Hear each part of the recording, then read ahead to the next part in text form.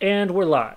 So, welcome back to another Tavern Talks with myself, of course, the grumpy DM, Corey from Chrysalis Endeavors, and our new guest, Chris, who is one of our newest, a guy from our newest sponsor and partner that we're working with, Dungeon Studios. So, please introduce yourself, Chris. Hi, my name's Chris Mazenye, and I'm one of the creative directors for Dungeon Stream Studios. I'm essentially the guy who's writing all the lore and helping get everybody's ideas all put together and connecting all the little dots to make sure the world meshes and is a nice, coherent story. Awesome. So yeah, Chris is going to probably join us multiple times in the next couple weeks as we dive through the Dungeon Master's Guide, which everybody says that they never read, which I'm going to be honest, there's been moments where I haven't read it myself, especially 5th edition. If you've read 3rd edition and 3.5 and the rest of them, Who's the you book? just kind of get more. But thank you for the bits. Um, Dungeon Studios, we are excited to have them on board. So, and there's not just Chris, there's a slew of artists, musicians, storytellers, lore writers, and all sorts of fun things. And we are just excited to have them on board. So, Oh, and that. before we do anything, please, Chris, give me your background as a player of D&D. Well, my journey in the world of Dungeons and Dragons began with a little virus known as COVID-19. Um, so I actually avoided D&D for a very long time in my life. I had a experience with a very strict dungeon master in high school. I I really just wanted to tell jokes, and Buddy wasn't having it. He stormed out of my basement, left me and my buddy sitting there like, I don't know, man. I thought it was funny.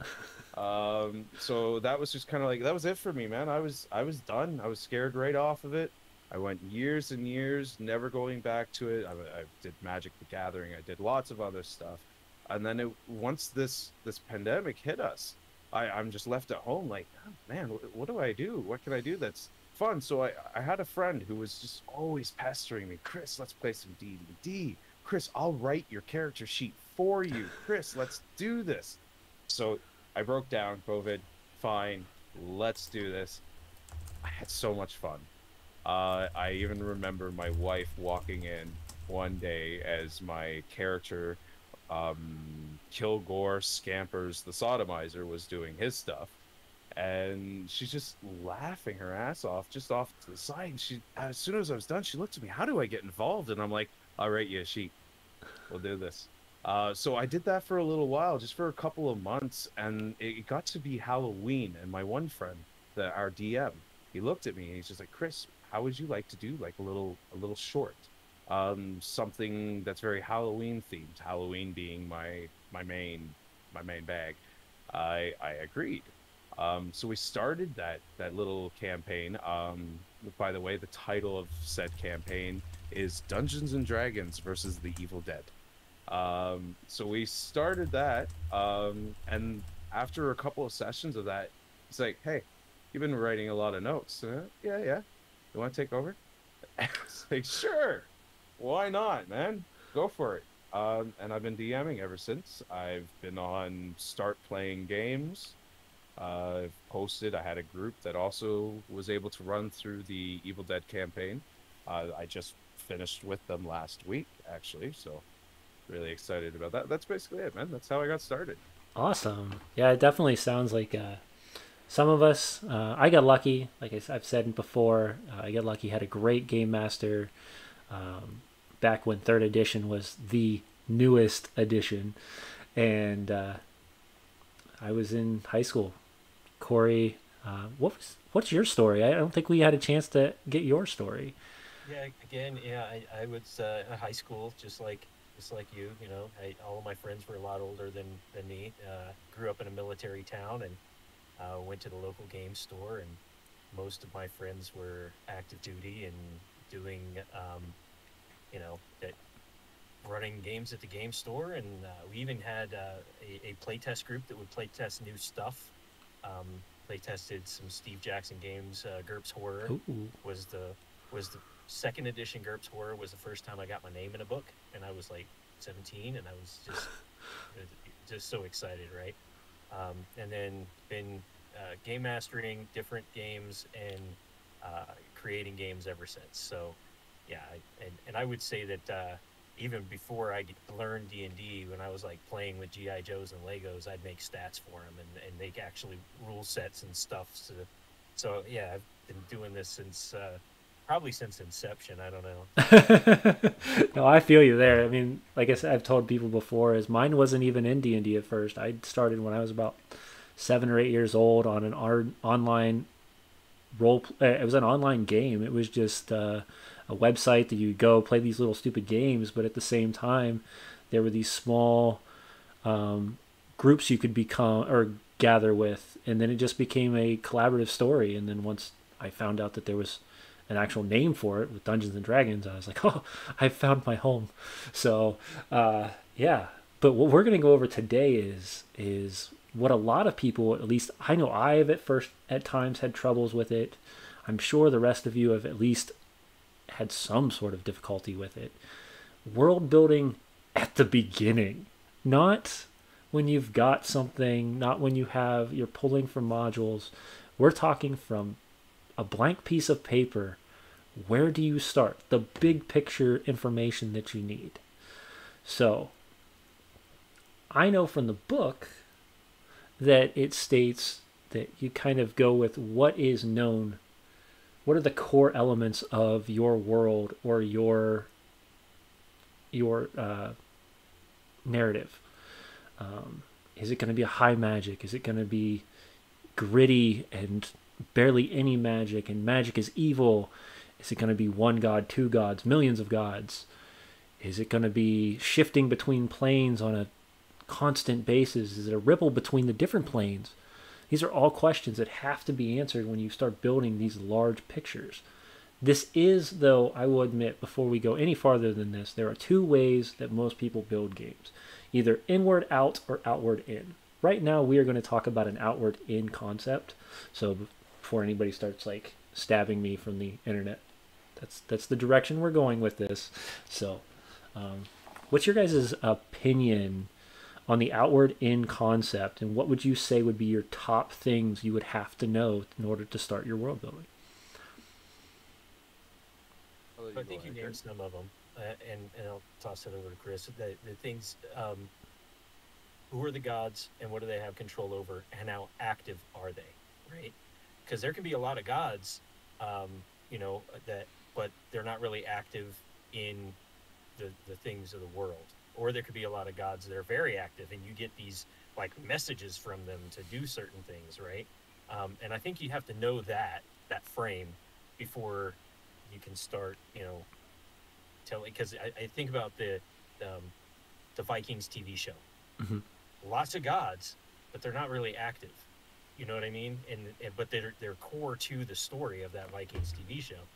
And I think that the other thing you mentioned about magic, where does it sit, right? And everybody has to know where it is, because you don't want some players thinking it's high magic like Forgotten Realms, and other players thinking it's like Conan, right? Where it's low magic. So yeah, I think that those two big things is one place to start. Chris? Yeah, I would have to agree with you. Absolutely. You need to know what makes your world tick. And by knowing who made the world is going to really be a big aid to that. To not have that it's very difficult. So I myself, I usually like to start off with, first of all, what kind of story I want to tell for my players. And then I go out from that and I go, okay, so how does this world come to be? What are the rules of the world? What are the rules of the magic? Because like James said, that this, you could have a world where there is no magic. You can have a world where there's magic, but it's extremely rare, or it's just a part of regular day utility in life. Yeah, so, and you see this in modern cinema a lot. So something gritty that doesn't have a ton of magic. Uh, the ones I'm trying to think of one specifically for that culture, but as you start to get bigger and bigger in the magic aura, you go to stuff like Lord of the Rings, where magic's there and people can use it, but it's not the center point. And then you go to things like, and we're going to go very Miyazaki, like Howl's Moving Castle, where everything has a magical or connection to it somehow, shape, or form. And knowing where you want to, what was that? The reference, by the way. Yeah. So one of the ways, and the other one I could think of that is a little different, I would say it's not magic, but it is. Think of How to Train Your Dragon. It's not magic. There's not really magic in the world. But you're running around with dragons, the most mythical creature anybody ever talks about. So these core pieces will definitely change the whole epic of the story. Now, the second thing is deity. What is your divine connection? Where do they how much do they develop? How much do they influence the world, and how much do they influence the people directly? So, as you said, Vikings, they're very important. They're part of their culture. They have a connection, but they're not just upfront and personal with them. Where you go into, and I'm going to take another very huge direction difference, is Disney's Hercules. They're all over the darn place and they interact all the time. So these two things can drastically change how your players will interact in the world and how the world is developed in the first place. Now, one thing I like to do personally, and I'm sure we'll get your guys' opinions on this as well, is starting with that of a very high divine connection at the beginning, because something had to build whatever you have. But then how did they lose it? What happened? What kind of catastrophe or disaster or war or whatever the conflict is has changed now the connection between the world and the divine, or the deific, whichever way you want to pronounce it. But what do you guys think? Corey? That's been the. Oh yeah, Corey. Oh, sorry. Oh, go ahead. That was one of the really big things that we're currently working on right now with the Dungeon Stream Studios is our cosmology and our pantheon and how it works. And we're kind of going with like a trickle down effect where you have your primary gods that created these primordials, and it kind of just trickled down from there until you get their finalized versions, the mortals, the elves, the tieflings. So we have them all matched up. We're even creating a chart. We have one of our writers right now who's currently working on a chart that will actually allocate certain like cleric orders or paladin orders that you could take it. And we're making sure too that it's not like we're not railroading people like you have to take this guy. No, because realistically, two different gods from two different areas could say be a part of life. Mm-hmm. They are creators, so their connection to life is there. And so that's been a really big thing that we're working on, is how we get from this god that creates these other gods that goes and creates life, basically through their sibling bickery that this is all born from. Nice. I'm going to jump back to something Chris said earlier about trying to figure out what the story that you want to tell, and kind of what are those things that you want to do in your game. And having the magic and the divine and all of those big kind of why pieces, right? Because you have to know why things happen the way they happen. Having all of those why pieces line up so that you can tell the story you want to tell. And the players don't necessarily have to know all of this stuff. They don't have to read, all of this lore. They could be from a small town and they really only know a few of the agricultural gods because that's what's big in their town. But as long as you have, and I don't want to cross over into the second part from the inside out, I'm still sticking with the outside in. Hmm. Um, as long as you know all of the framework and where you want them to go and what you want them to learn about, it might even be really enjoyable for them to discover gods in the world that they knew nothing about, and discover how other people live and worship and do their tithing or whatever it is. Um, yeah, I think that that would be something. Everybody thinks that to to enjoy it, you have to know all the pieces, and I disagree with that. I think you can enjoy a game a lot not knowing all the lore and learning the lore in the game. Yeah, actually, that is what we're trying to do with our pantheon currently right now. The ancients are unknown gods. Nobody knows about them, and we are hoping that over time, people will find out a little bit about that story. Um, but yeah, no, you definitely want. You don't want people to be railroad. You want people to have that opening to tell their story, right? Because a lot of it is telling your story of your players and just trying to make some connections to make the story a little bit more interesting so that they feel like they fit within the world. So taking their story and finding a way to make them a part of this world and give that feeling of connectedness. That's a I'm gonna great. You guys did great on both of those concepts. Go I'm gonna for it. throw a question your way, James, Sure. based on what Chris just said. How do you kind of partner the big world to the character driven stories, because that's something that, like you said, you read backstories before every Hmm. session, right? So what are some of the tricks and tools that you do to allow that player agency, and if they come up with something that doesn't quite fit in the cosmology, doesn't quite fit in all of those pieces, what do you do to try and give that player that present, like we were talking about a couple sessions ago? So yeah, so that's a great question. And a lot of times, what I'll do is, and it'll be more sporadic than you'd expect, is I'll read through a backstory 3 or 4 times over a month period. Right? If I run a weekly game, I'm reading the backstory every week. But if I'm playing in my world or if I'm playing in someone else's world or a module, I'm also getting that update from whatever I'm reading in those stories or what I'm writing in general. My first campaign that I had ever written by myself, full homebrew, no anything, started out with just a basic pantheon, and then that was all designed around the dragon. So 2 dragons, Bahamut and Tiamat had a war. The war created the world by just the calamity between the two, and then as Tiamat died, was torn to shreds pretty much.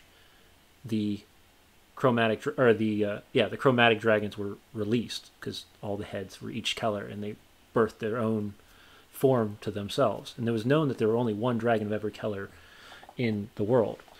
And then as a defense mechanism, Bahamut, not tearing himself but magically separating himself into the metallic dragons, was able to gain his order and right. What they didn't know, and they didn't find out until halfway through the session, or halfway through the campaign, which was like 50 or 60 episodes, is that these were nothing more than pets to an elder god. And when they found that, I watched their minds just go and explode. It was great. And they found out that dragons weren't anything special, but the fact that they took that time and energy and kept that secret, they made themselves the gods rather than what they were. And it was a lot of fun. So yeah, That sounds a lot of fun. I do a lot of times read through things, and a lot of the stuff I give my players is sprinkled in very quickly, and it's simple stuff. Session I had just last night, there was a group of cultists, and a veteran was there, and one of the players had sprinkled in something stating that the person that wrecked their village, wore black armor, and it was easy to just be like, okay, not only there's multiple of these, but it gave that thrill and that drive to kill this enemy to almost the point where they were risking their livelihood and their consciousness of just a reckless rage to go straight at the enemy. No matter if there's 6 or 7 around them, they went after that character because it was in their backstory. And when you see those types of presence, as you said, you see the connection that the players gain. Even if it's small lore or big lore, it's still wrapping them into that episodic world and scenarios that you're giving their players, which is the excitement that we get as game masters, is to watch the players unravel and create and collaborate with us in the world that we've put countless hours sometimes into. So I think leaving a lot of openings too when you're trying to create a world for that, keeping things vague. So in such a way that the players can really add to your world, because I find a lot of the times when I do that, I get players that come up and they introduce new ideas in the world. And I'm just like, my mind's blown, and I'm like, that's canon, man. Like, yeah, check mark, you're good. Yep, that's stuff. right. That's stuff. Which is really great. And you were talking about subtleties too. I actually have another campaign with my in real life players. I'm not going to do the acting. That they don't know what's going on in the world yet, and I've been sprinkling it with certain events that are going on.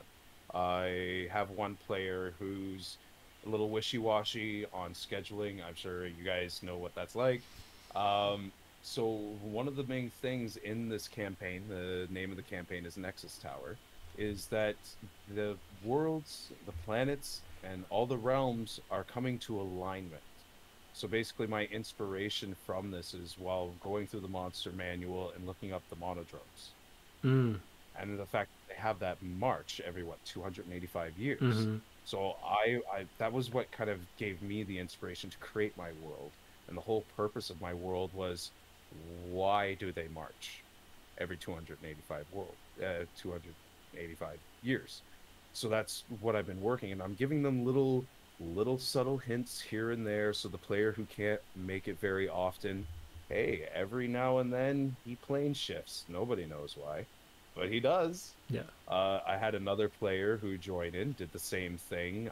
He hasn't been back in months, so his character is still technically in the elemental plane of air, and he's just falling. He's been there for months. But, you know, that's it. You know, he's That's just going to be an so I have these. interesting concept when he comes back. He's like, Oh, yes, yes. He's a very interesting homebrewed creature. He is a lost soul. oh, nice.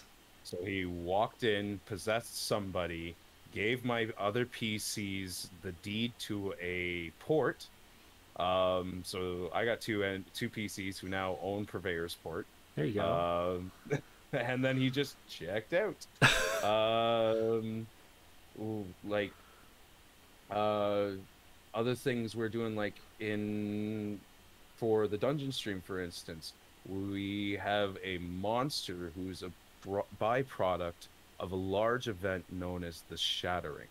And the Shattering is this cataclysm that shook the world to its very core, to the point that it's cracked all the way around, spider webbing out from this center point. This effects caused a eruption of kinetic energy that reverberated throughout all the realms, breaking down the barriers between the realms and the very things that were keeping them static, keeping them where they were. So now the realms are spinning within their cosmology. Every now and then they collide with one of each other, creating nexus points. Another thing that happened from this is we have a special creature that's Eneron Online exclusive, is the Mass Troph. So first, to explain a little bit, a troph is it's a Greek word, and it's used to find a organism's means of eating. So this is a mass troph. So there's different versions. If you look it up, I can't really name any of them right Oh, you're now, but the good. basic idea is when these realms, so you have all these realms and they're layered, then the shattering happens and they collapse in on each other. So you have person in dimension A in one spot, and then somebody in the parallel world to that, dimension B, in the identical spot, and so on and so forth. So when the shattering happened and these worlds collided in on each other, these poor souls were fused together as a large mass of flesh and bone. It is called the Mastroph. It's actually one of our very first creatures that we created for our world. Very cool. My personal brain baby. So the stats for him are absolutely insane. He has certain abilities that are pretty crazy. So he has, I could just bring him up for myself right here so I can see it. So one of the abilities for the Mass Troph is Mass Bond. The Mass Troph chooses the living human, sorry, a living humanoid with 0 hit points within 20 feet. Extending an appendage, it makes contact and begins to bond with the creature on a molecular level. The creature is restrained and has disadvantage on death saving throws. If the creature dies while restrained this way, Mass Troph regains 25 hit points and can choose to mass fuse. And then to mass fuse, the Mass Troph can choose one feature from a single creature to fuse into its own feature list. You can have up to 3 fused features. If you attempt to fuse with a fourth feature, you must defuse with one of the other 3, and the fused features last for 1 week. So the idea of this creature is essentially it is constantly building its mass. It starts off large. Once it reaches huge and unmanageable size, it actually splits off and creates another mass troph. So that was one of the big things we were working on. That's kind of like to show, hey, this is what's going on in the world. This is a byproduct and things that people Interesting. can come across. Very cool. Corey? Oh, something you said real early on, and Chris kind of alluded to it in their world's background. We've talked a little bit about deities. We've talked about magic, but there also needs to be some dust on the world. People have lived here before. This is an old world. Lots of things have happened, and I think that trying to figure out what those things are, at, at least in a regional level, so that your players can come into this world in that first session or even session 0 and learn something about their history and tie some of their stuff, even if it's something as small as your village was raided by bandits 2 weeks ago, right? There's some event that they can tag to, and the more of those kind of historical events and the more uh, effort you put into having a background in your world and in your world building, um, and sharing that with your players so that they can kind of think about, oh yeah, well there was a war. I was just a young boy. My father fought in that war, and before you know it, they've got this whole cool backstory that they can tie to, and then you can read it every week and add things into it. No, you're absolutely right. There's a couple other points that I was going to go over after we had gotten through the magic and divine, and those big ones are culture, history, and just land development. So you've got why is this mountain here, or why does this mountain upside down, rather. You've got questions like these you have to answer, or why does this specific flower only grow in this area? What are these things that you've put into your world that are so fantastic, that what is the reasoning that they're there? And why are monsters here? Like, what is the point of this? These types of questions, I think, have to be answered early on in the game as well, because I love otherwise, that you what would said it be that. that? I love that you said that too. We actually just had a creative writers meeting today for Dungeon Stream Studios, and that was exactly one of the topics we were talking about. Working on While working on our cosmology, certain events. So we actually have writers that are set exclusively right now. One of them is writing fairy tales, grim style fairy tales, for the world.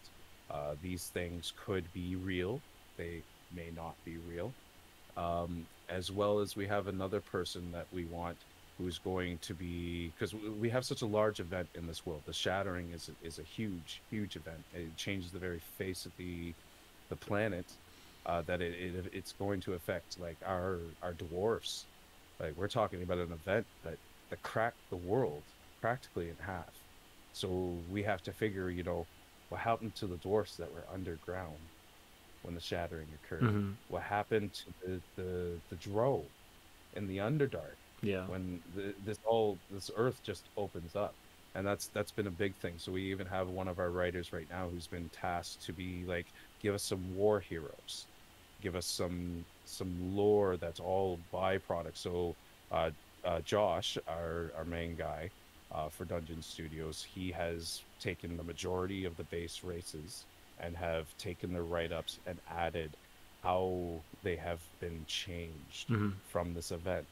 And I just tasked somebody else today with taking the races that we haven't written up yet and finishing that off as well, so that we have this coherent world that everybody can get the understanding and realize how, when writing their background stories, how they want to fit their characters in. Because we talked about a little bit of having that leeway for players to add their completely new ideas in the world, and that's some players.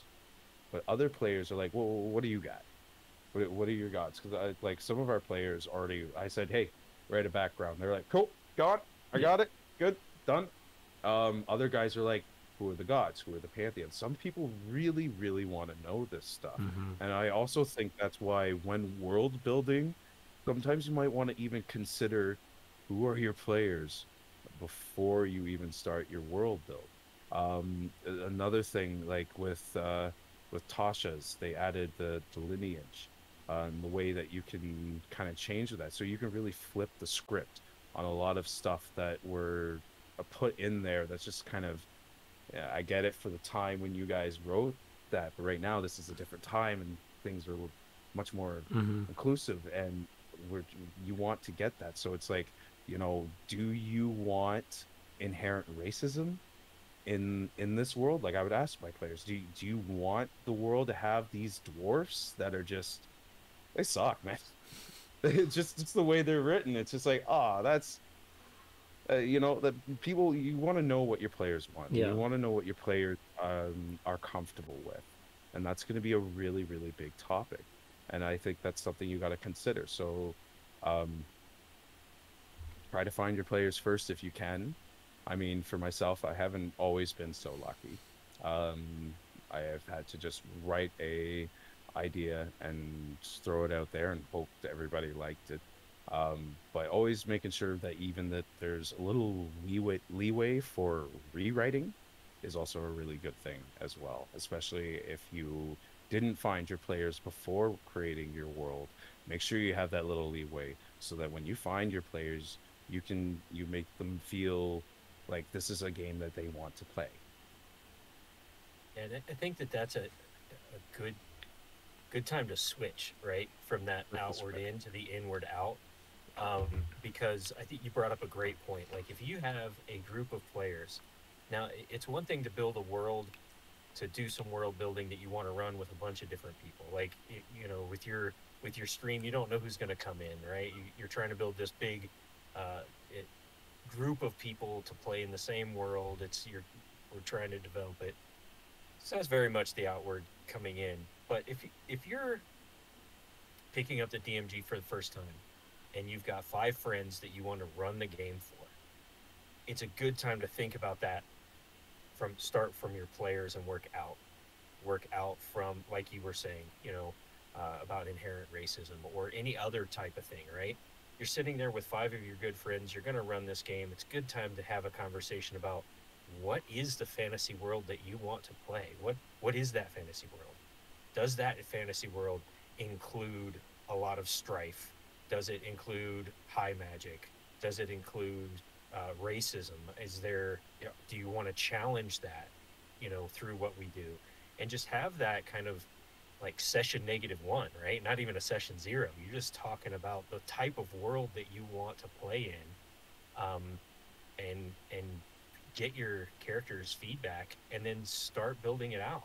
Start building out from the characters they create. If somebody wants to be a cleric, okay, well, let's talk about your gods, and does that cleric worship one god, or does that cleric worship like 3 or 4 gods? So, and yeah, so I'll just turn it back over to you, James, about going from the inside out from world building. Yeah. So do you want to go for something? I was just going to say the session -1. I noted that. I'm going to use that. Thank you.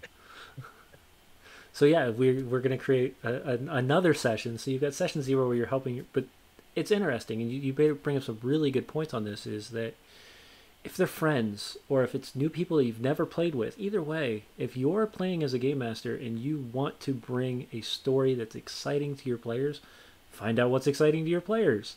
So that's definitely a huge point that has to be looked at. One thing with that, though, is, like you said, let your players give something. If you haven't put, which we all know that it's just not possible to put 100% of a game world together and have it actually work properly.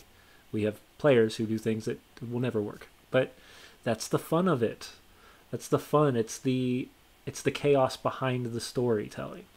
It is, but if what you can do is you can give yourself a small guidelines, an outline that gives the big picture.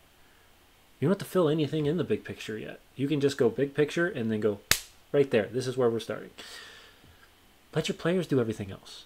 Give them the opportunity to, what's your class? What's your race? What's your background? Okay, why?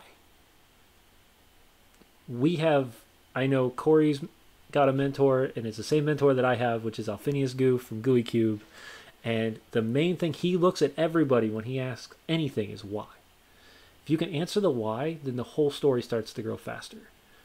Why are there elves? Why are there dwarves? Why do they hate each other every time? Like, why is it that we always take the Lord of the Rings trope where elves and dwarves hate each other, even though we don't make the sense of it and say, oh, they were in a war a long, long time ago? No, it's just they hate each other. There's nothing about it. There's no logic behind it. They hate each other. No. Yeah, there's no context. If elves and dwarves are gonna hate each other, why? If you can't answer that question, they don't hate each other. It makes no sense. You can tell me this is where I get excited, because this is the stuff that I have to deal with all the time. But these things can go all the way down to, why is there a god of death? Why is there a god of life?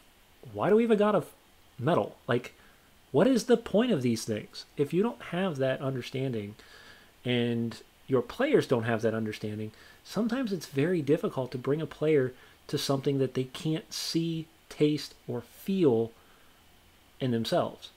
So I think yeah, that's extremely important. If you can add as much sensory effect to it, that's important. It's an immersive game. It's role play, right? Yeah.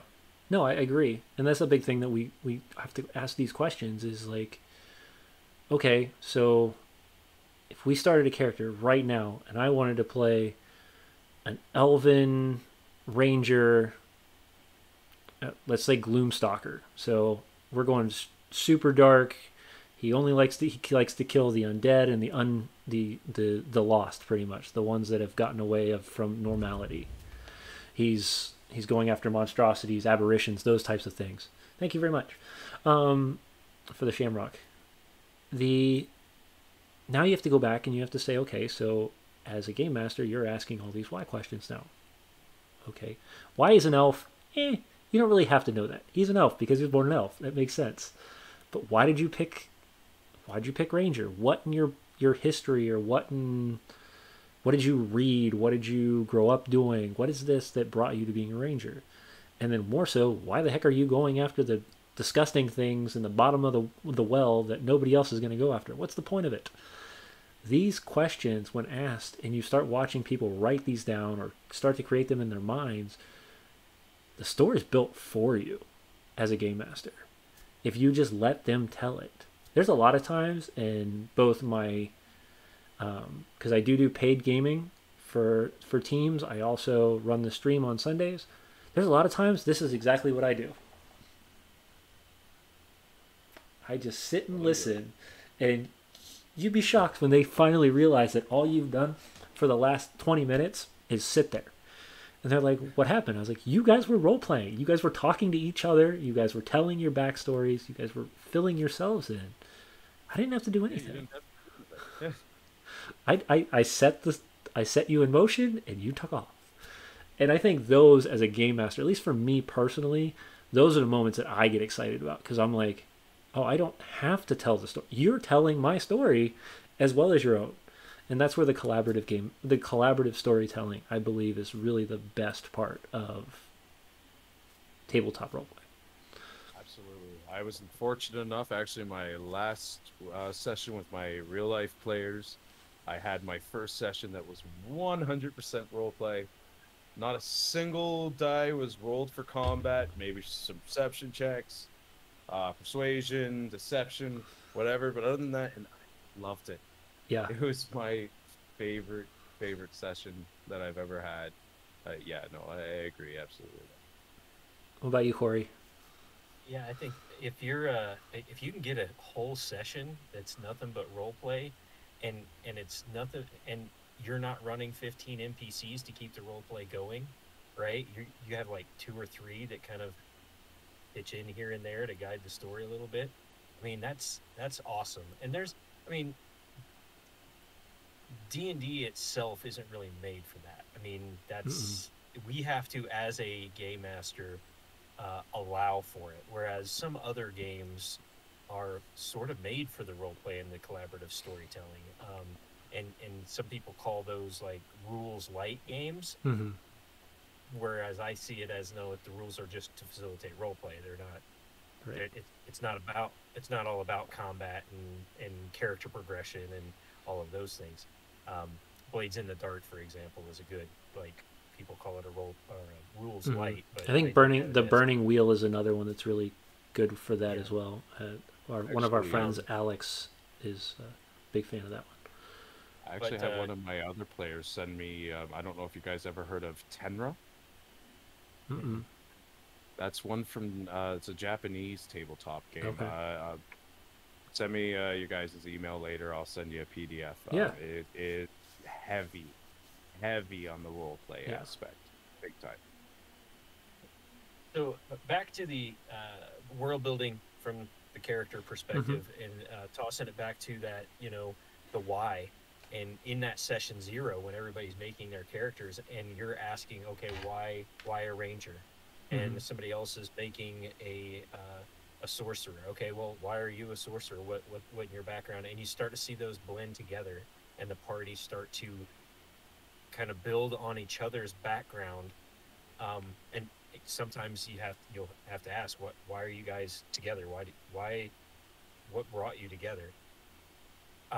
If you don't kind of mandate why they're together, sometimes it's best if you just say, you're all part of this thing, and that's why you're together. But having it come together on its own is great, especially if you're kind of pushing that why and allowing them to world build with you as they create their own characters.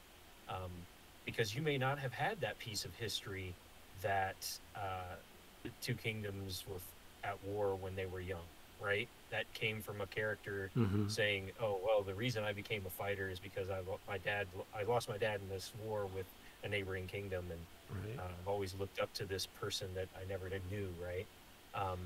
And that becomes canon. Yeah, and then you got a cleric on the other end who's like, I was in a war at but he doesn't give enough information, so you can put those with the combating teams and stuff like that. Yeah, it's definitely fun to watch characters either knowingly or unknowingly blending their characters together. It's super fun to watch that.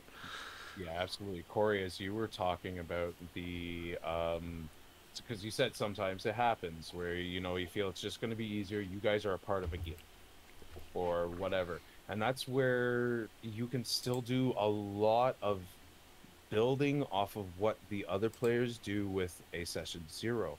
One thing I've done before for my D&D versus the Evil Dead campaign, the campaign starts with them getting a letter from an old friend that they adventured with that invites them to Morristown, where the adventure will take place. So in my session zero for those players, I went, okay, so you guys were adventurers with Kilgore. Here is who Kilgore is. This is how he is. This is how he behaves. These are his characteristics. Okay, go. How did you guys meet him? How was your interactions with him? What is so I made sure that I gave that NPC certain little quirks. Always, rejected by his tribe, always trying to go out and create his own new diverse tribe. Right. So I tell them, this guy's going to treat you guys all like kinsmen, but he's going to be acting like he's the chief. So little things like that, and then all the players just started going, "Oh, my guy would have done this with Kilgore, and my guy would be like this with Kilgore."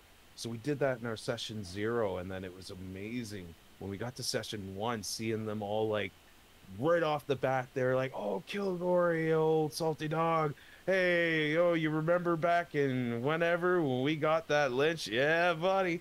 It was great. It really helped, and it just added so much more depth to the story. That's So I have a question about interesting for Kilgore. Did, sure. did Kilgore survive a couple of sessions at least, or did you eliminate Kilgore early in the campaign? He survives to the end, but not before getting possessed by a Kandarian spirit. He was like, "No, I love this character, but I'm going to make this character be killed by you." Yeah, well, I wanted to make sure that these players had a really good reason. So basically, what happens in this story is there's a carnival. Somebody has a version of the Necronomicon in which that they summon the forest from the movies into the world of D&D, and this forest is growing and spreading. Mm, I actually used the Tesseract dungeon design for that dungeon. So the idea of the dungeon is if you were to take the paper and if you were to fold it up hmm. and make a box with it, all those paths line up, Yeah. right? Um, so I wanted to make sure, like, they're gonna want to go into this forest. Why? Because something came out of the forest, bit your buddy, and now your buddy's possessed, and you've got this cleric that was just so happened to be in the tavern, keeping him sedated. Very cool. All right. Well, we've went over big world going inward. We've went over inward going out. So any with all of our, I know Chrysalis Endeavors is currently running stream. We're running stream over here in Tabletop Misfits. When this goes to video on demand on YouTube, please, if you have questions like these, or these are questions you're having problems answering, place them in the chat rooms for us so that we can come back and answer these for you, because this is what we've built this entire stream for. It is to make your lives as both game masters and players a little easier. And if you guys want to ask me any questions, you can hit me up on the Dungeon Stream Discord. Correct.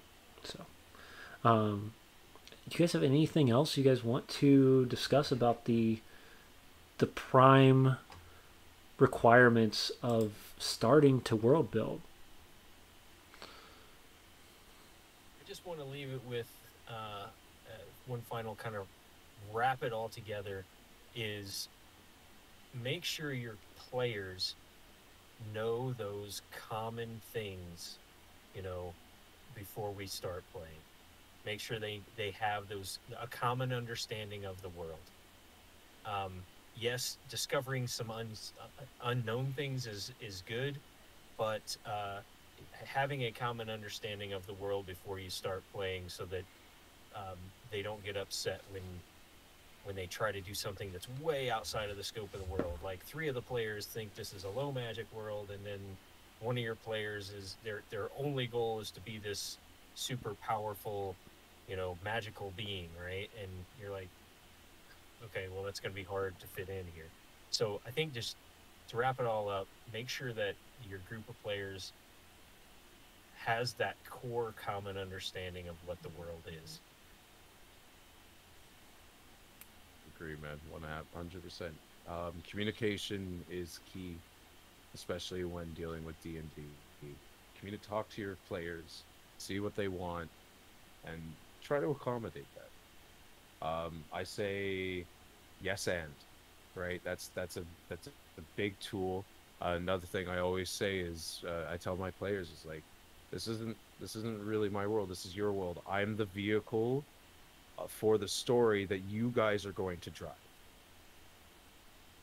No, both of these are great points, and I'm not going to say much else other than D&D is built around collaborative storytelling and a mutual respect for both game master and player. So if you are a game master, please don't hold the reins too tightly. If you are a player, please help your game master, don't fight him. And I swear you all will have a much better experience, have more fun at the table, and as I've said in multiple streams before this, you will talk about these stories as if they were real for years and years. And I think this is a wonderful place for us to take a sip Yeah, copy. and come back so we can talk more about our next adventure on Tavern Talks next week. Have a wonderful night. Take care, everybody. Bye.